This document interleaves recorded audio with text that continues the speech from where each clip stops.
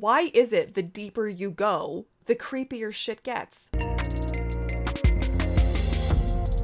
Hello my fishes, and welcome back to another Mermaid Mysteries episode. Today we're going to be looking at the top 10 freakiest fish, well not really fish, actually are they all fish? They might all be fish, creatures found in the ocean. Now this is my top 10 list. I went through and I selected my personal top 10 creepiest, freakiest looking creatures. If you have any to add to this list, definitely do so in the comment section down below. It's about to get freaking weird though. No word of a lie, what Mother Nature was thinking in some of these cases, I feel like, Okay, so we're gonna start off with number 10, the Megamouth Shark. For me, even though it looks really creepy and a bit strange, a bit alien, because it's not something that you see very often, is the fact that this shark was not known to exist until 1976 when it was discovered.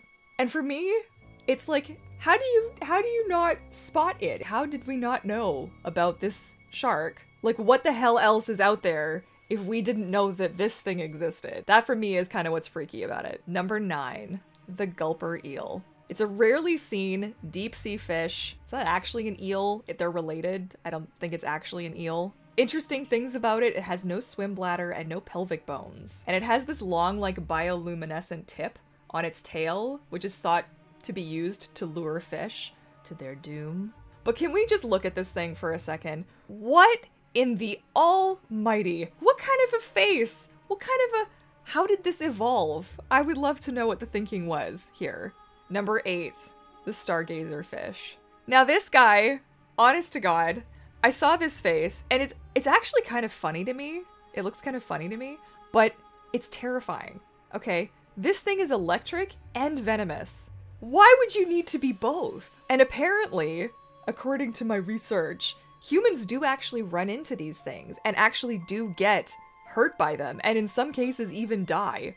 Like, it depends on their location, like where in the world you are. Yeah, you know what? Could you just imagine you're just swimming along, you're just minding your business, and like you step on one of these things or you like graze it with your hand and it creates like a suction, right? So like it's under the sand and its mouth creates like this full body suction to suck in its prey. I feel like no. Number 7, the giant isopod.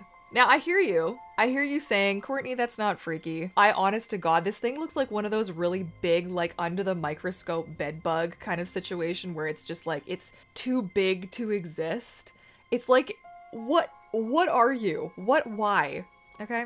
It's like a pill bug, but like enormous. I feel like it's the color for me. I feel like if they were like a darker color, I might not find them quite as creepy, but their little faces and their little antenna is just so damn gross. I can't. I'm not a bug person. No. Number 6, the anglerfish, which is also our mascot. So Friend, that's his name, by the way. His name's Friend, or Fren if you know him very well. And he's an anglerfish. And that was what I designed him after. Yes, I am responsible for that design. I love anglerfish. I definitely simplified him down quite a bit, but they're so bizarre. So they live beyond the reach of sunlight, right? So they use their own little bioluminescent doodad to attract other fish, and that's how they attract their prey.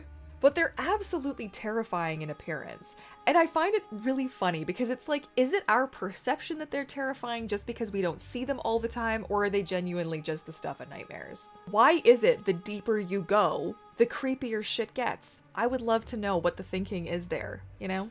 Number 5, which was actually almost number 1, and I'm kind of still like 50-50, but the other ones kind of fit in the spaces that they fit, but number 5 is a Goblin Shark. If you just need to really be freaked out, you need to just go and just have a look at what this thing looks like and how fast its jaws move. According to this one article that I read, you can only actually see its jaws moving in slow motion. Like you have to, if you're gonna like film it, you have to get it in slow-mo. Like it goes so fast that you can't actually see it. And I'm like, you know what? I'm good.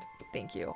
That's fantastic. And thank God that they're kind of a deep water fish. I just don't want to interact with this guy. And they don't swim super fast, but those jaws, man, they're so bizarre. Like they're on tendons and they like snap out and snap back. I'm good. Thank you. That's it. Number 4, the Frilled Shark. I'm sure you guys all remember actually seeing this one at one point or another in the news, and I thought it kind of looked kind of dumb. I was like, what What is the deal with this guy? What is it? They're actually a lot weirder than you really would actually know just by looking at it. So there's about 300 teeth in there across 25 kind of frilled rows of teeth.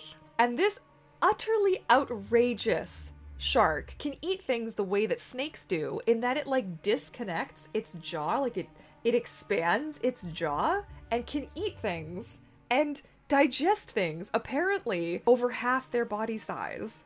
Like their whole digestive system just expands. So what is this? Is this a shark? Is this a snake? Is this some kind of abomination, like combination of the two? Number 3, the Barreleye. Now, I'd like to thank Animal Crossing for being kind of my introduction to this freaky ass fish. What in the this thing does not look, I thought it was a joke. So this is obviously a deep sea fish that has evolved these really crazy, like, orb eyes. Like those 2 dots on the front of its face are apparently not its actual eyeballs. Its eyes are those 2 like masses on the inside of its transparent forehead. Who has a transparent forehead? What is that? And apparently these eyes can actually like look up or look down, so they're able to see things like above them. It'd be like having eyes on the top of your head. Okay. It's just such a strange adaptation. I mean, everything in the deep sea has like bizarro adaptations. Like, what in the world? This one in particular, though, is just like, what the hell? Number 2, the Pacific Blackdragon. And it is a predator. And they only grow to about 2 feet in length. Thank God. Could you imagine if they got bigger? And they live in the eastern Pacific Ocean at about 700 to 3,000 feet down. Again, so the chances of running into one of these is slim to none at best. Although I have heard that they have like been seen at the surface. Don't take that for truth though, I don't remember where I read that. But apparently they're super rare. And I gotta say, the face on this thing truly is the stuff of nightmares. Like, I don't understand these adaptations, right? Like these teeth and like how the head and the jaw is like out further. And these massive eyes, and they're also bioluminescent. I saw that in a video that I was looking at to kind of reference for all of this. Okay, and that brings us to number 1, which probably makes no sense to anybody, but for me, it's not so much that I'd be scared to actually see one of these. I mean, probably because I'd be way too deep to even be existing, so I'd probably be dead. But a deep sea hatchetfish.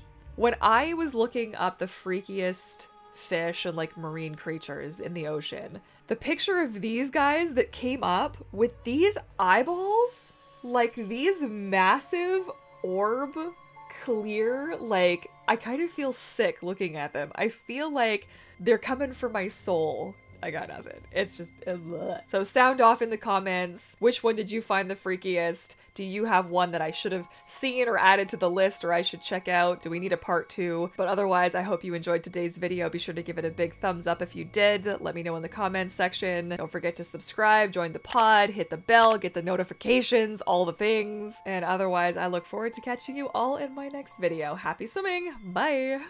Shirt fucking looking great. Amazing. Okay. We're good? We're good. We're good. We're good. We're good. Okay. What is this? What's that shit? Okay. A big thank you to the Patreon Pod for helping sponsor today's episode. The Patreon Pod is your mermaid home away from home with a private Discord community chat, weekly live streams with replays where you can actually watch me make mermaid tales live, as well as get exclusive looks at upcoming projects I'm working on and more. Please check out the link in the description box down below.